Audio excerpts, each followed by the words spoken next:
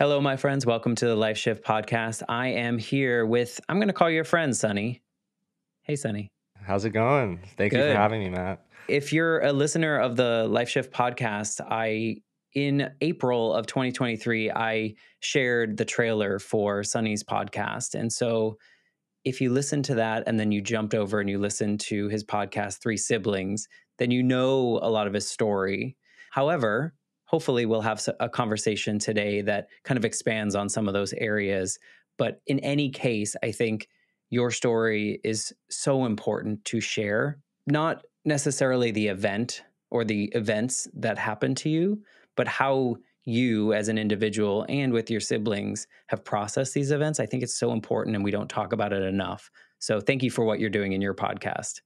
Yeah, thank you for having me. I really appreciate it. And I would reciprocate that as well. You're leaving a huge impact on others, and it's really powerful. I think, tragedy, trauma, events, it can be different for everyone. Some seem like I couldn't even imagine. But for some people, it could sound really small. And that is like the worst moment of their life as well. And we should feel the freedom, I think, to talk about it and to say, look, it's just I'm not good right now, and be okay with that and not have the shame that I think sometimes comes along with that. And so I love what you as an individual have done with this experience, and I'm so grateful that you are sharing it on your podcast, but now you're kind of making the rounds on other podcasts and now a part of this. So, just kudos to you again, but I think it's just so important and not something that we often hear, especially from males. I don't know if you've seen that as well. No, yeah, I think that's really true. It's like you can see your audience members on Spotify, and it's probably 75-80% female. And yeah, that just speaks largely to that stigma, especially in the male community. And, I'm definitely trying to bring on some more male guests. And we just did an episode on mental health and masculinity and the desire to, sort of keep up with other guys and have that image that you need of what it is to be a male. And so, yeah, that's a huge, important thing that I'm trying to work on. Yeah, I think it's part of I think society used to tell us these rules, and I think we're kind of rewriting the rules or I mean, maybe there aren't any rules, and maybe there shouldn't be any rules to be a human, right? I don't know that gender should really play too much of a role in that. And so I love that you're having that conversation as well. I recently had an episode with someone that is also kind of trying to redefine masculinity in a way that is current in some way of like you're a fully formed human and you're allowed to have all the aspects of being a human and not just the performative ones that we've been trained to put out there.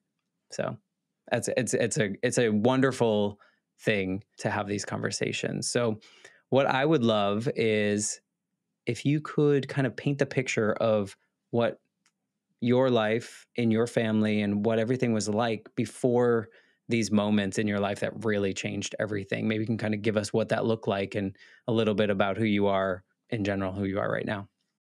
Definitely, yeah. So my name's Sunny Chang.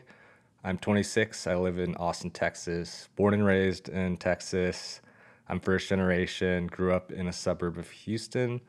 I currently work at Google doing business development and really enjoying it. Fun fact, I have a mini Australian Shepherd named Blue, but I guess a little bit about the history is I'm first generation Chinese American.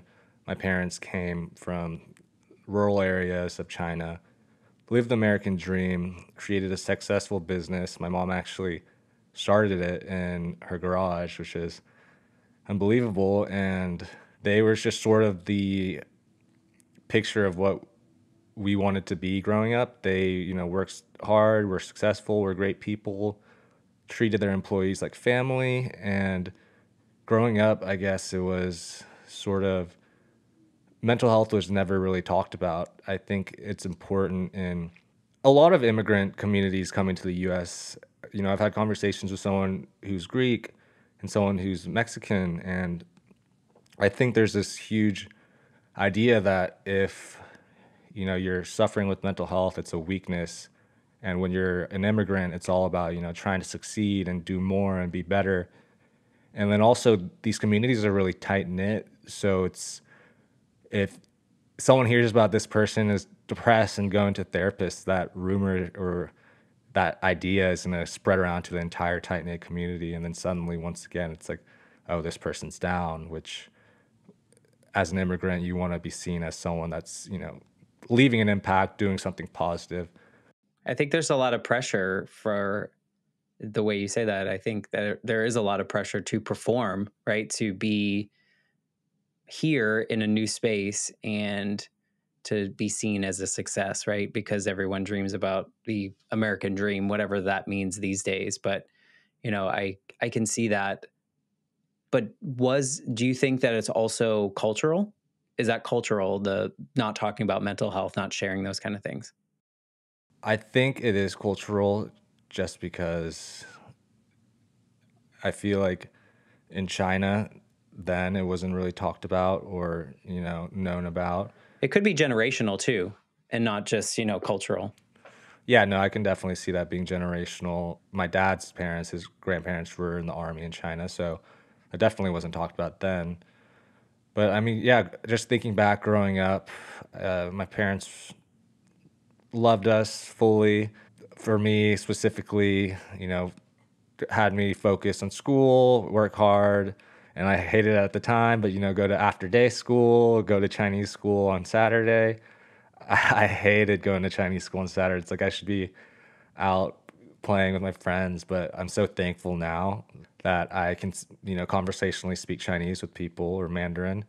And I'm thankful now that they had me going and doing math classes after school because it just taught me how to perform, I'd say, and do well and meet expectations. And I think those expectations, became huge and and have left an impact on me on how I need to constantly be performing. It's sort of been instilled in me. And it's now, if I'm not performing, I feel like there's something wrong with me. If I'm laying around watching Netflix, it's just subconsciously in my mind that I need to be active, I need to be working on something, I need to be performing. And I think that is a huge mental health hurdle for me that I'm trying to get over. Yeah, and I don't think it's uncommon. I think there are a lot of people that come from a family of producers, if you will, of people that are constantly creating, and then there's pressures from outside sources that are telling us we need to do one thing better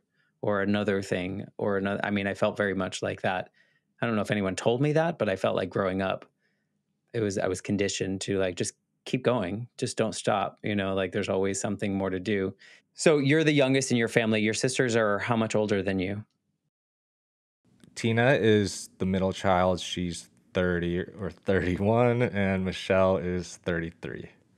And what was that dynamic like between the three of you, like growing up? So, because I was a little further in age from Tina than Michelle and Tina were, they were definitely a little bit closer. And when everything started to unfold, my mom's depression got bad. They were already out of the house because they were in college or moving on with their life. So I think that was a huge impact on my mental health when my mom got depressed and things started to happen because I didn't have that sibling care or guidance that could have probably Yeah, helped. you kind of felt like you were an only child at that point in time because you were at home. So maybe you can lead us into kind of what transpired in your life because it's not a singular event. There are a couple really pivotal parts and then kind of like final moments that really shifted you into a new direction. When I was 13, my dad started going on longer 2 week quote unquote business trips. And eventually it turned out that he was cheating on my mom. He had a mistress. And I remember when I was 14, he told me that he was moving out of the house. And that was the last time I told him I love you for 6 or 7 years. And the next time I told him that was the last thing I told him. So I think that'll be a key part as well later on. And when he moved out, it really caused me to resent him. I sort of blamed the divorce on my dad just because, he was the one that did this thing. But really, it was, it was the best for both of them. But it was really messy, a lot of arguments, a lot of lawsuits and things like that. And I'd say that started to cause my mom to become depressed. Like I talked about with, the rumors going around in the Chinese community, that definitely weighed on her heavily just because, okay, two prominent people in the Chinese community are getting divorced. My dad was the chairman on numerous Chinese community, charitable foundations and things like that. So two well-established Chinese people in their community getting divorced. And similar to what I was saying earlier, I feel like my mom's friends who were immigrants as well didn't really know how to help her either. I was 14 and my sisters weren't home and they were still young. We didn't really know what to do or help either. A year later, I was on a trip. I came back and my sister told me that our mom had attempted suicide. She had gone to a parking lot on the second floor. She left a note. And I think that's important. I think if you leave a note, it's sort of a cry for help. Whereas later, later on, she didn't leave her note. She left her phone, sort of, she was ready to do it. But she left a note, left her phone, and on the second floor of a parking garage, a huge thing that caused her anxiety was our dogs. And so I guess in her mind that if our dogs were gone, some of the anxiety would be lifted. And she threw her two dogs off the parking garage, and luckily one survived. And before she was able to jump, she was found and she was sent to a psych ward. So when I next saw her, she was in a psych ward. Being 14, I didn't really understand the gravity of that. I knew that something was wrong and that my mom needed help, but it was just sort of strange to me. I was in shock. I feel like being in shock weighed heavily on me and just not knowing what to do.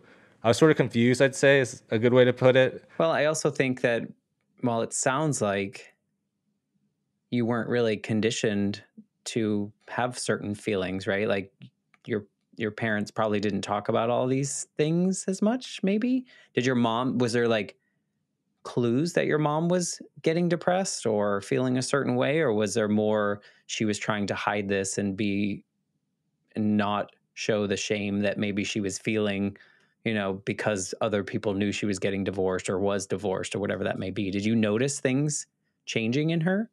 I think that's a good point, but I'd say it's parts of her, yes, trying to hide it from me, and then the ignorance of being a kid, just not being able to catch those telltale signs of her depression starting to grow.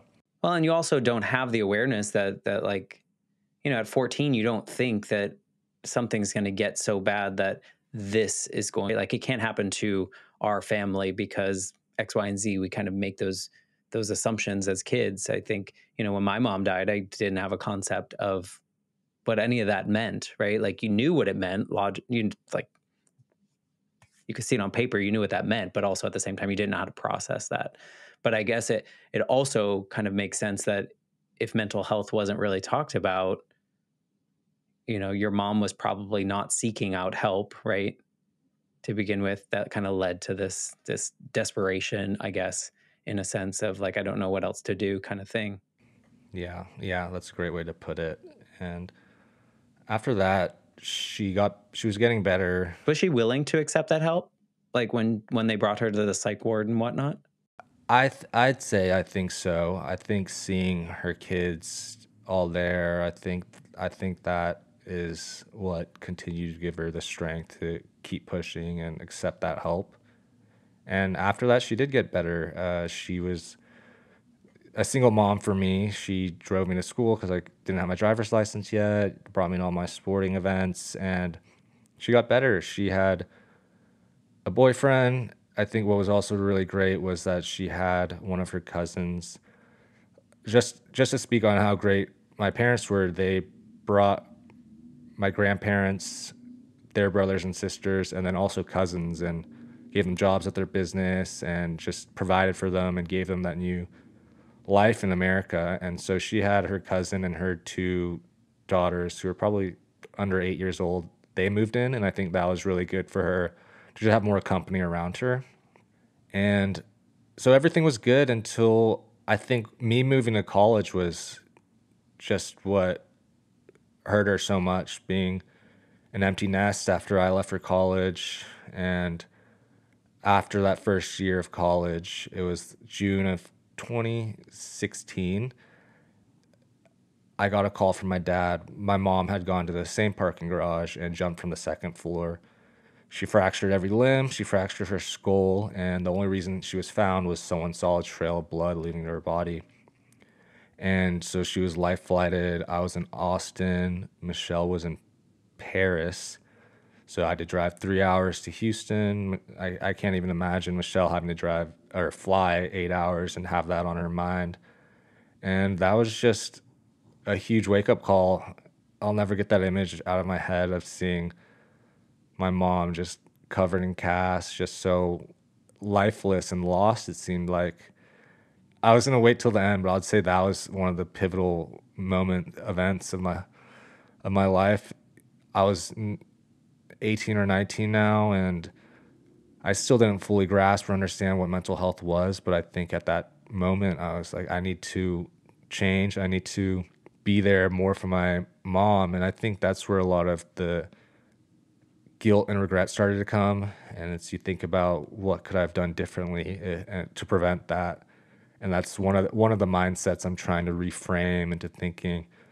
Being 18 or 19, I loved her in the way I could, and I did what I was able to. I wasn't a mental health professional, and so I'm trying to reframe that and feel less guilt. And one of the most important conversations I've had with someone is with a manager at Google. I told him about the story, and he cried and opened up with me, and he told me that he had attempted suicide by shooting himself in the head, and he survived. And he said the one most important thing I wanted to tell my kids is that there was nothing that they could do. And that was just one of the most important things I've ever heard, because the guilt and regret that I hold towards my mom's death is that. And that was just so uplifting to hear. Or not uplifting, it was just sort of, Yeah, you didn't feel alone in how you felt. And it was acknowledged that you were being an 18, 19-year-old doing what 18, 19-year-olds do and go to college and live your life and have that independence. And it's not your responsibility in a sense of like fixing someone. But at the same time, you just said that you felt like your mom was getting better, right? She was doing more quote unquote normal things, right? And so to absorb that pain, I think is natural, or that grief or that blame is natural. But at the same time, I'm glad you've reflected on this, that the fact that, like, what were you supposed to do, right? Were you supposed to just not go to college? Were you supposed to be there all the time? Were there indications that you should have been there all the time? Probably not.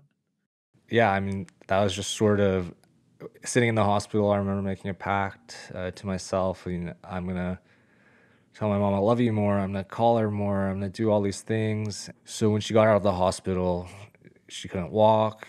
She had helpers come every day, nurses, to give her medicine and just help take care of her. I'm forever grateful to my middle sister, Tina. She moved home to be there for my mom while I was in college. And so that was in June of 2016. And maybe a year later, I remember her being able to walk again. And I have a picture of her for the first time walking out of the hospital. And that's just one of the happiest pictures I have. That just makes me smile and makes my heart full when I see that picture. And so that was June of 2016. And December of 2016, growing up, my dad always had heart problems. He had a defibrillator installed probably early 40s. It was the day of my accounting exam. I was in Austin. It was 9 a.m., accounting exam in an hour. I'd probably been up until 3, 4 a.m. studying.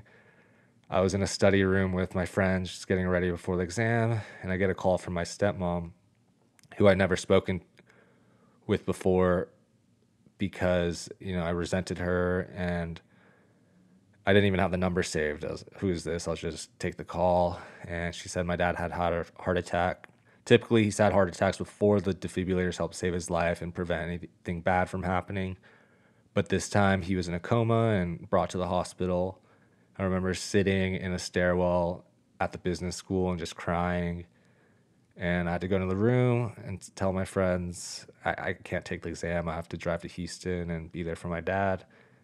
And gave my professor a hug, told him what happened, and I drove to Houston again. And those drives are just What is that? How long is that 3 drive? hours. So it's not that bad, but it's just a lot of time to think and reflect on life. And Yeah. What were some of the things that you were thinking about on that drive? Because it had been a while since you had spoken to him, right?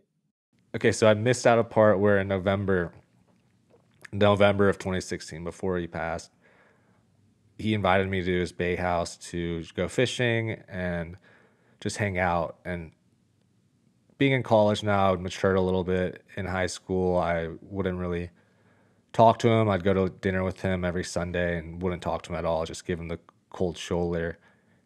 And growing up, being a little more mature, I started opening up to him more. And we went to a football game and basketball game at UT Austin, where I went to school, and we're talking a lot more. And so I went to his bay house and we had a great time and got to catch up, and the relationship was really growing. And so that when I left, I packed up my bags and drove away to head back to school. I told him I love you, and that would be the last thing I ever told him, which I think is really important and leaves a big impact on my life, knowing that I know that if my dad had made it, our relationship would have been able to continue to grow. But I'm glad to have been able to have breached that barrier and say I love you, and that knowing that our relationship was on the way to mend before he passed. Right. There were probably less unsaid things that if you hadn't had that time together, Yes, yeah. all those things probably would have been kind of eating at you as well and absorbing more blame in some capacity. When my dad was in the hospital, that was the first time I hung out with my stepmom, and I have a baby half sister. She was 2 or 3 at the time, and she's so adorable. Uh, and just we put family first. So my dad had his heart attack, was in a coma, was in the hospital for 2 weeks, and we put resentments aside. And I hung out with my stepmom for the first time. I think it was my sister's first few times meeting her, and we were just there to support my dad and be there for him. So yeah, we put all resentments aside, met our baby sister, and we every night we alternated who would be there and stay the night for my dad, just in case anything happened. And on my night, I was the only one there. A nurse gave him the wrong medicine that increased his heart rate, which is not good for someone who had a heart attack and was dealing with issues. And his heart started failing, and like a movie, the doctors and nurses came rushing in, had the 2 chest pump defibrillators. I still don't know what it's called, but they start doing it like the movie scene where it's like 3, 2, 1, go, 3, 2, 1, go, and his chest explodes in the air. And eventually they stop and his heartbeat stops. And so I was the only family member there, and I watched my dad die in front of me. Your mom she had just got out of the hospital. How much time was in between this period? Because you had just kind of recovered, if you will, from that tragedy, you got a picture of her walking out of the hospital, feeling this smile. What was the time period between these moments? It was 6 months, June 2016 to December 2016. And I wouldn't say it's funny. It's sort of funny in a dark way. In July or August, my mom's grandpa passed away, and so we had to go to his funeral. But I think with all these events, and I'll get on to the final event that happened, it just seems sort of brushed aside when we had to deal with my mom in the hospital and things like that. But just so much going on. But now you add that little extra piece in there, is that possibly of like, okay, we're in a good space now. And your grandparent dies, so that's not a great space. But then in November of that same year, you have this opportunity to kind of put some of the stuff aside with your dad and like, okay, now we're going upward. And then it puts you in a different headspace to approach something like your father passing. Did you feel that switch harder this time because you felt like you were on this upward trajectory in a sense, like you felt like there was hope happening in all these other places. Was there some part of that that played into that? Yeah, definitely. So much. Every twitch, every movement my dad had in the hospital in his coma, it was just a sign of hope, a sign of, all right, my dad is going to make it through.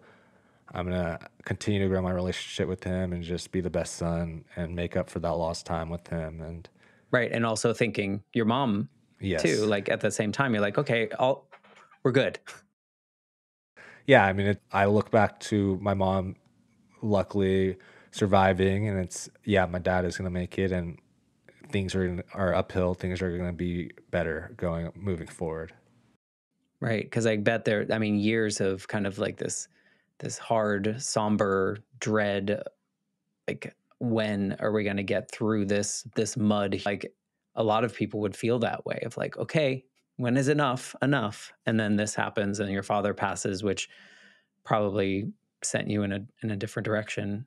But you said there was some positivity to it in the fact that you were able to have those conversations and kind of start to mend that relationship. Yes, yeah, I think so. Yeah. Yeah. So what changed after your father died? We started to build a relationship with our stepmom and see our baby sister a lot more. Obviously, it was probably tough for my mom, being that was who my dad left her for. But she even put the resentments aside, and they became friends. And I think that was good for my mom to have someone, a friend who would often go visit her and be there for her and have conversations with her. And yeah, things got better. I guess you could say things got better. I say a lot. The silver lining of it all is that it made me a lot closer to my sisters. Just being there and experiencing that with them, it just made us grow so much closer. And so after December 2016, I went back to school. Things did seem great. I was doing well in school, and that summer I decided to study abroad in London. And so for me, it was, things are great. I'm having such a good time. And in August, my sisters were home as well. And one night, my mom told us she was feeling down. She was feeling suicidal. And three being kids, I was 19 or 20 at the time.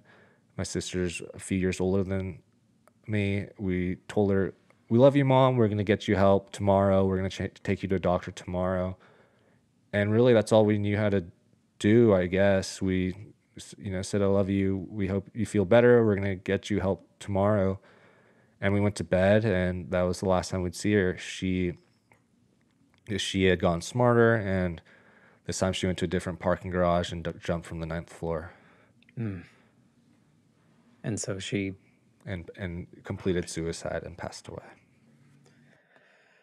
that, I mean, how, I'm not sure how anyone can go through all of these moments and come out as a functioning human being because, it's not, you had these moments of like trauma and then moments of hope, followed by trauma, followed by hope, followed by trauma, and it's like a roller coaster that you're on. What did you feel like?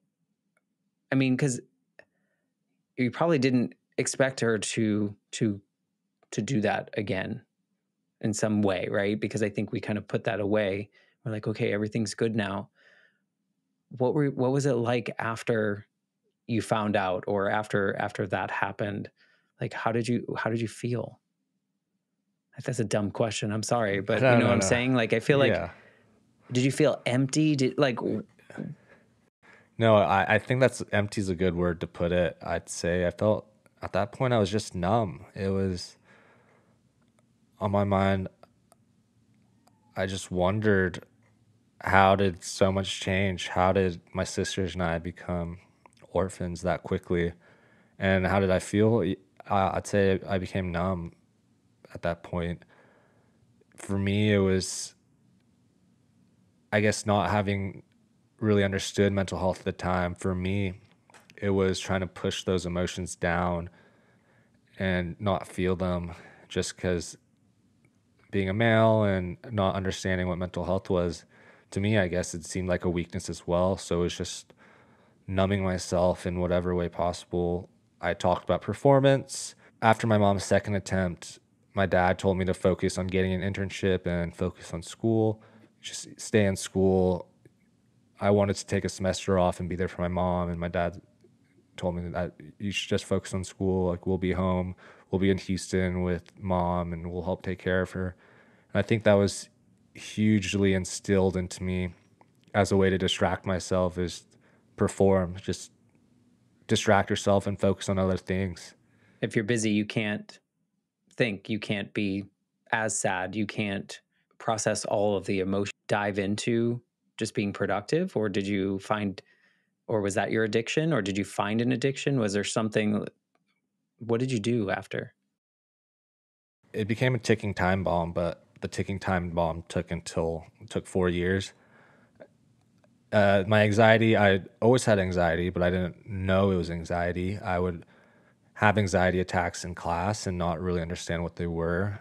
I would have this thought that everyone was looking at me and watching me, and I would start sweating because there's this made up pressure on me.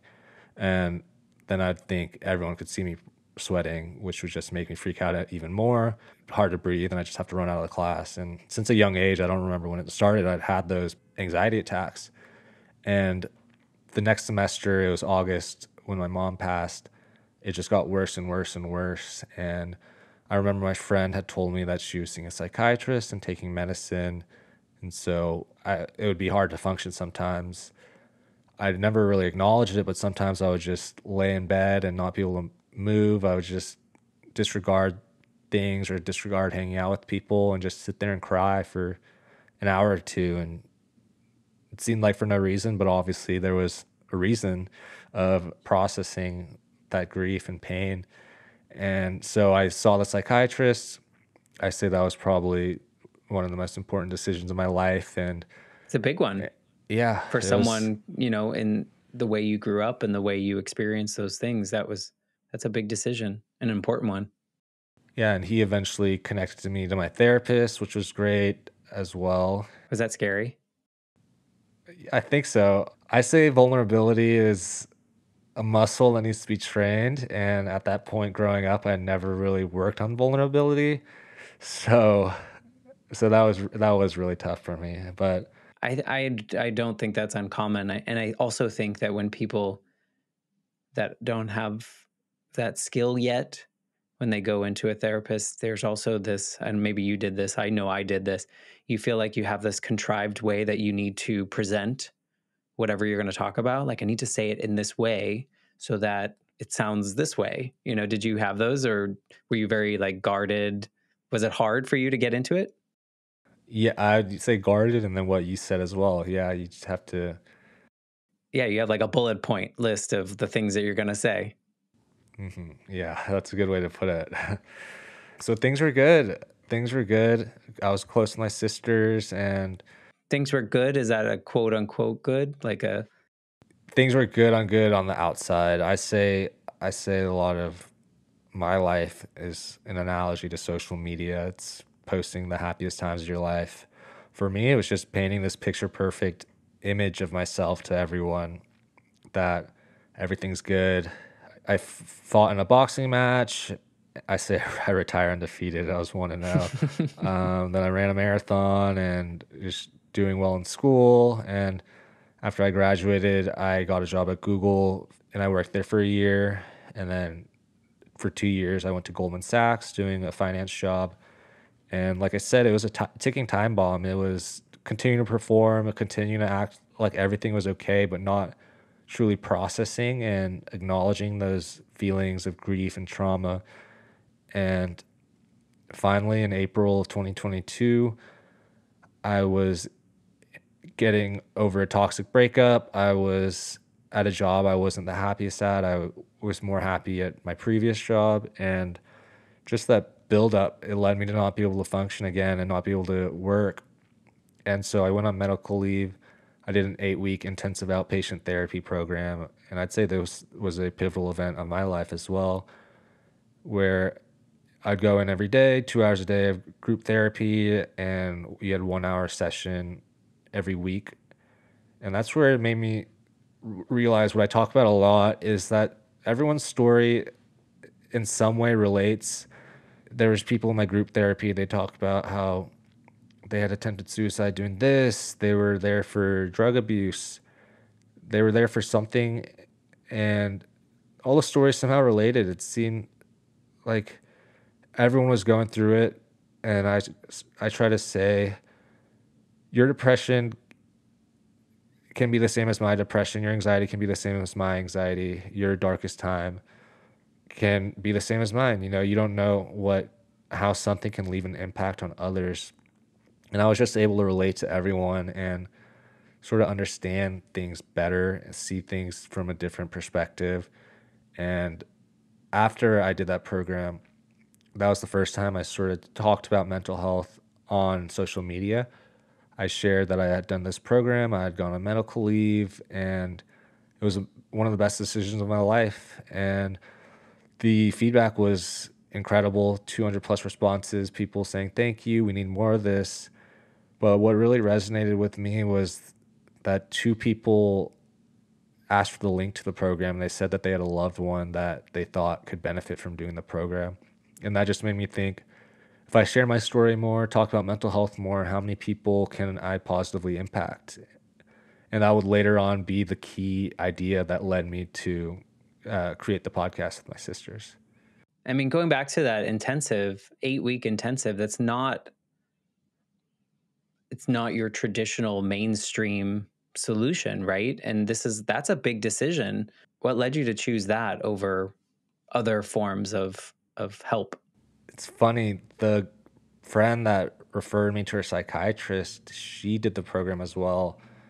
And so I had that at the back of my mind.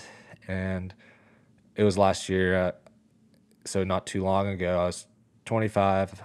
I thought, this is a turning point in my life. Do I want to make this difficult decision now and hopefully change my life for the better?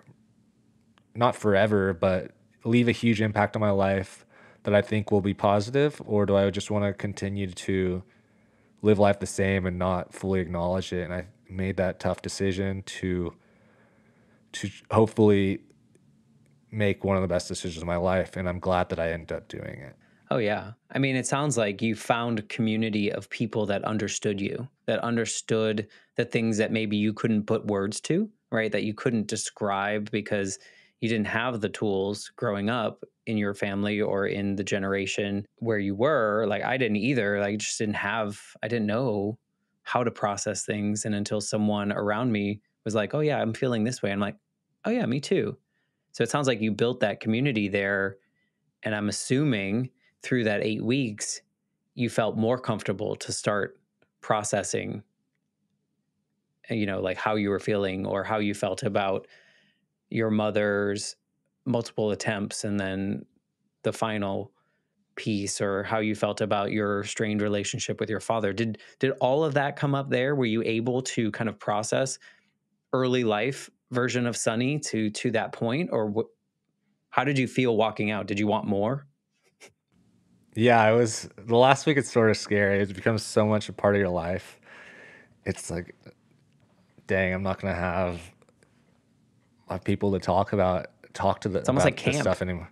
Yeah, and I still go to the individual therapist that I saw during that 8-week program. He specializes on grief and trauma, and it did help me change my perspective and see things from my youth that were sort of old. I can't think of the right way to put it, but sort of old perspectives that needed to be reframed, sort like what I talked about, the guilt and regret I had. He brought a lot of those things up that I need to reframe my mindset. Those are mindsets that I have that are only going to hold me back and that are based on an older opinion or thought that you have, and it was important to try to see things from my youth that weighed down on me heavily or left a big impact on me, and be able to see how someone else could see it from a different perspective, how maybe it could have impacted you this way, or it did impact you this way in a different light. And I think that was really important. Do you remember if there was a moment in those 8 weeks that like was your aha moment, like anything particular anyone said to you? And the reason I ask this, I have one as having gone through therapy. Like there's a specific sentence that was said to me that like opened everything. Did you have a similar experience? Like someone shared a story and you're like, everything started unraveling? And it's okay if you didn't. Just wondering. I can't say I have a particular moment, but I think it was just being able to resonate with everyone. Just like sitting in a room and realizing like, oh, I'm actually not alone in how I feel. Yes, yeah, it was just everyone was there for a different purpose, but it's sort of all tied in together. And it just, like you said, it was a sense of community, and it turned into feeling safe in that room. Yeah. And like a family, probably, Yes, yes, because your deepest, darkest, probably things you told these people, pe- your closest friends and family may not have heard some of that stuff until after.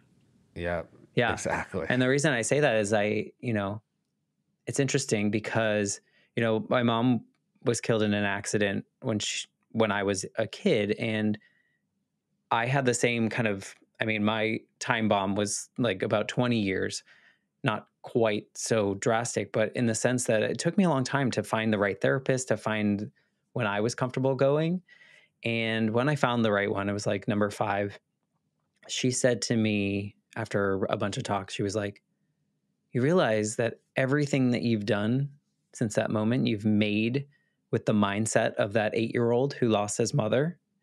And that was the sentence that was like, like my whole life flashed before my eyes, like, oh yeah, oh yeah, oh yeah. Like every decision that I had made was fear based, was like, if I don't, to your point, if I don't keep going, if I don't perform to the highest, someone else is going to leave me. It was a sense of abandonment because in my mind, and maybe you feel some abandonment pieces like when your dad left or when your mom completed suicide, this idea, not logically, but they left you, is kind of almost more pivotal in my life than when my mom died, because it was like this opening of like, oh, now I get it. Now I can move forward with it. And so that's where that question came from. I'm always curious, if you never know what someone says, if it can like trigger a change in you. And that was mine. So I'm glad that you found that family though, and that sense of belonging,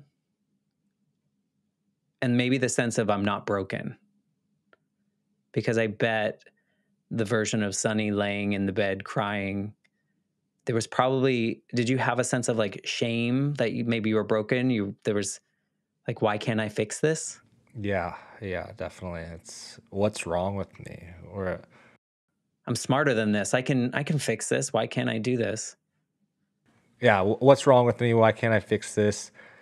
And I think that's important to me now, where it sounds almost cliche, but it's okay to not be okay. It's okay to sometimes just lay in bed and cry, and just you need to process those emotions and those feelings.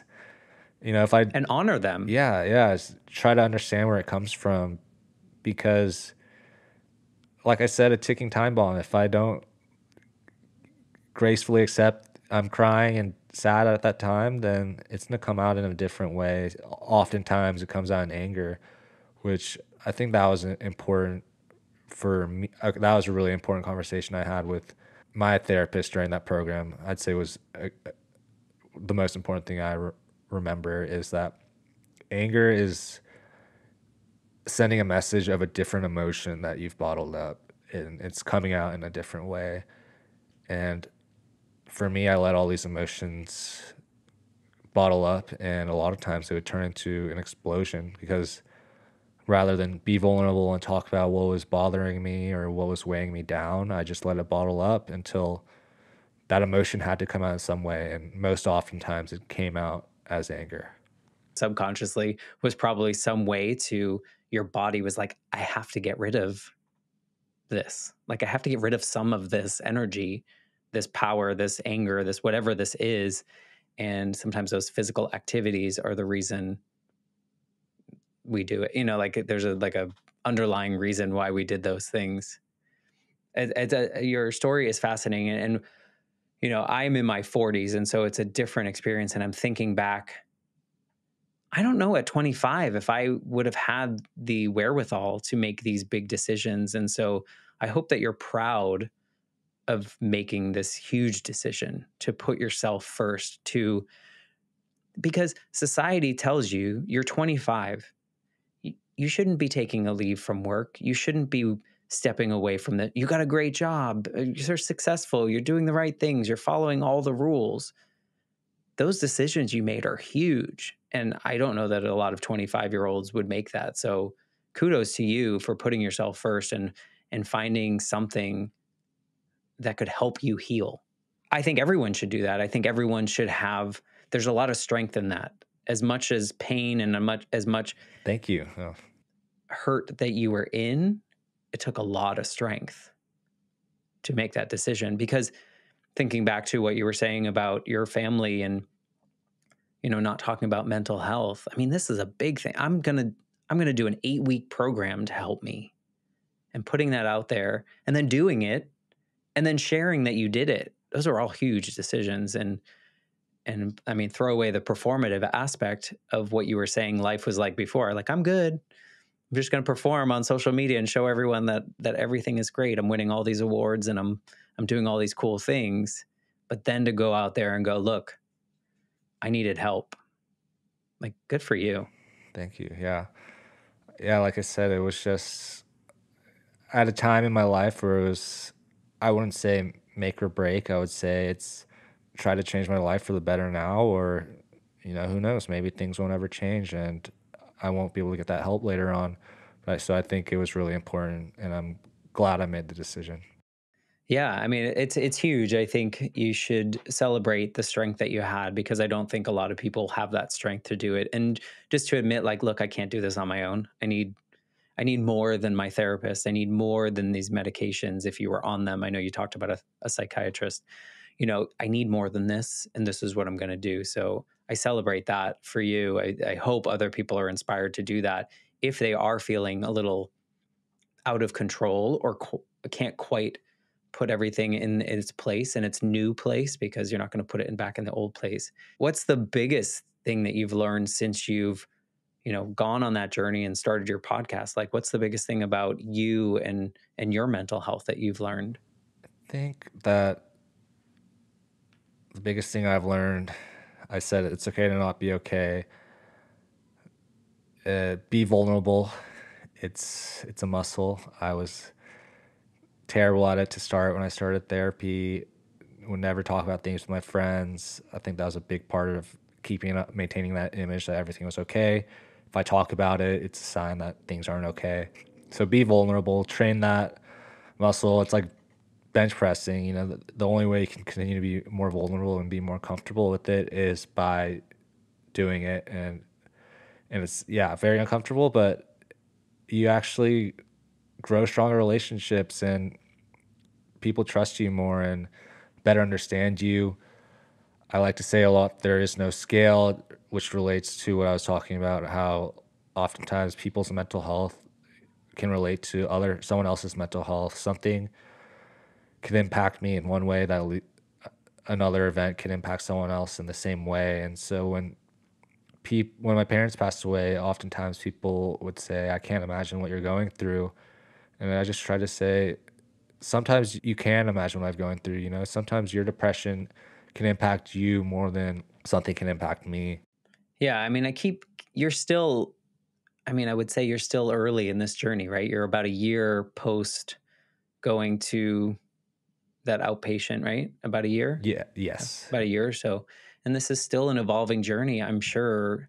And just keep being an open book. I think that's so helpful. What you guys are putting out on Three Siblings is something that's probably not out there enough. I think if anyone's listening to this and you haven't listened to Three Siblings yet because you didn't listen to that episode or that feed drop, go and listen, because I love what you guys did sharing your story together. But then you also, in your first drop of episodes, you also each gave your own point of view episode, which I think was really interesting to hear, because although you all experienced the same events, right? The same events happened in all your lives. Listening to the three of you talk about them, it was quite different. The reactions, the feelings, the ability to process some of that information. Some of you are a lot more comfortable talking about your mental health. Some of you are not as comfortable yet. And so what that told me is that there's a story for everyone and someone can relate to that, because we're not all going to be you, right? We're not all going to go and do an 8-week outpatient program, but we all might be like one of your sisters that casually goes here, or like someone else in your family that does this. And so I think what you guys are putting out there is so important for the world, and I thank you for that. And I look forward to upcoming episodes and the things that you guys are going to be doing in the future, because it's really making an impact. Thank you. I really appreciate it. Yeah, I think the point of view episodes also did a good job of showing our personalities a little more. But yeah, no, thank you so much. I think you are leaving such an impact as well. And it's so great listening to every episode. And like I said in the trailer drop, you're so empathetic and you care so much about people. And I think that's what drew us together. And I'm so happy to be able to come and talk. I appreciate it. I'm on the same page as you. Like, stories are important. And just because you didn't have the exact same experiences or events in my life doesn't mean that you can't relate. And your conversation about joining that group of people at the outpatient experience that you had, and feeling like you could connect with all of their stories, even though they probably weren't the same story as yours, right? I think that proves that you never know how someone's story is going to impact you and make you feel less alone in the experience. And so I appreciate you coming on this show. If you could go back to teenage version of Sunny with what you know now, maybe after your mother's first attempt, is there anything that you could say or do for him that might help him out in that journey that he had to go on to get to where you are now? I'd say cherish those happy moments and live in them.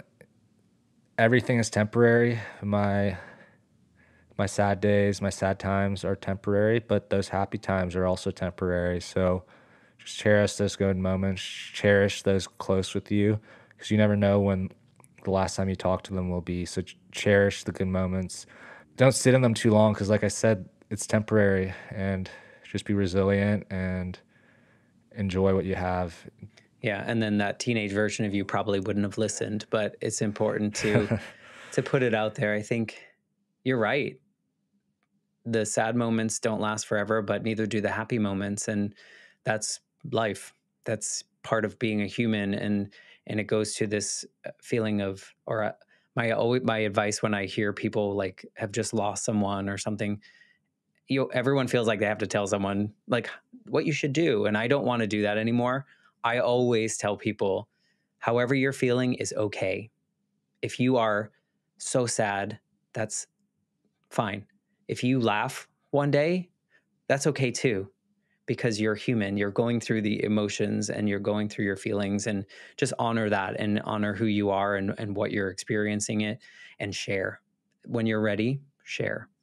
Not right away. You might not be ready right away, but when you were ready, start, like you said, start exercising that vulnerability muscle, because it will serve you well in the future. So we will share the links to connect with you, definitely to listen to your podcast. And is there anything else that you would want people to know about you or how to connect with you? Yeah, you can connect at threesiblingspodcast.com. On Instagram, we're Three Siblings Podcast, and Twitter, we are Siblings Podcast. Yeah, we'll share the links to those for sure. Easy, click, join, and follow their journey. You guys release, or your plan is to release new episodes at the beginning of some months? Every month, so Okay. yeah, one or two. I don't want to Or hold you to it. So no, yeah, plan is one or It's just because three of us, different schedules, different things like that. So a monthly release, and typically it'll be two, but if everyone's busy, sometimes one. Well, I appreciate what you're doing and what you're putting into the world from one podcaster to another. Thank you for being a part of this. And for those of you listening, if you like Three Siblings podcast or the Life Shift podcast, please take the time to give us a little rating and review. And we would appreciate that so very much. So, with that, I will leave you until next week when we have a brand new episode with another super important story for others to share.